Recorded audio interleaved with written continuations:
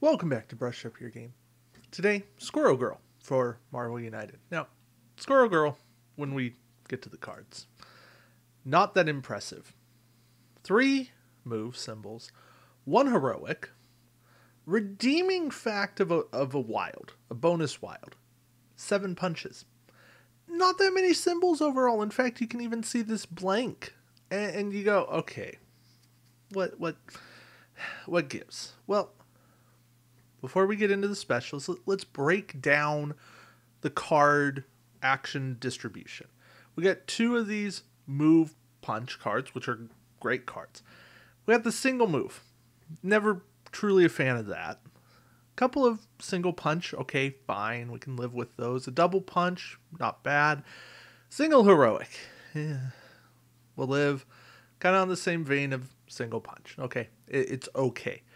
But that means that 4 of her 7 non-special cards are single actions. Plus, we throw in these. Really, she only has 3 of the 10, 4 of the 12 cards in her deck being double actions. Not the best. But we're going to get to the special cards here. We're going to go in reverse order here. Night Vision. Reveal the top card of the Master Plan deck. You may put it at the bottom. Not the most common ability. Very important ability, though. This is one, right? I talked about it with Kingpin. And being able to put a Master Plan card on the bottom. If you can spot that the collect, the plan number, and put that onto the bottom of the deck, it's going to help you out a lot. Arcade with the guessing a number. You spy a card, put it on the bottom. Again, you have kind of gamed the game, but this helps you out. And the more you can do that, the better off you're going to be. Again, it's not amazing. Night Vision is not an amazing special ability. It's kind of middling, but we can live with middling. But the advantage here is it does have a wild. And transferring that wild, giving yourself a wild, gives you a fair bit of flexibility here. Squirrel Army. Deal 1 damage to a single enemy in every location. That can be very potent. You have a villain with a lot of henchmen.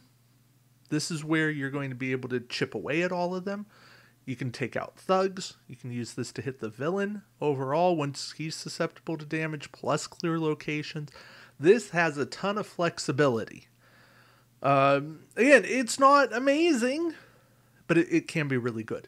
You are potentially doing 6 of the 9 required defeat thugs with this card. That can be a game changer for you. If you think about it in those terms, it's like, oh, wait, yeah, that works. And then we get Common Sense. And this is probably the best special action card in the game. If the number of your special effect cards in the storyline is greater than the villain's current health, the heroes win the game. Just done. So, Common Sense alone does not win you the game. But Common Sense plus Squirrel Army 2, villains down at 1 health, you win the game. Play all 3, villains at 2 health, you win the game. Maybe you're up against Bob. Bob has 1 health. You play a special card and then you play Common Sense, you win the game. You don't even have to make him susceptible to damage. You just win the game. Right there. It's a cheat code. It's 100% a cheat code. I will not lie. I will not make any bones about that. But Squirrel Girl can get you out of a jam that you thought, oh, I don't have any way of getting to the villain and doing the last 2 damage that I need to, but I have this card and we win. She's a lifesaver. And that alone makes Squirrel Girl a very, very good character in Marvel United. It's not her symbols, although they're not terrible. But it's the special abilities. And she does have pretty good special abilities overall. And I very much like that about her. Anyway, yeah. Let me know what you think about Squirrel Girl. Have you used common sense to pull a win out from what was assuredly a loss? Let me know. Tell me the tale. Until next time, keep brushing up your game. Take care.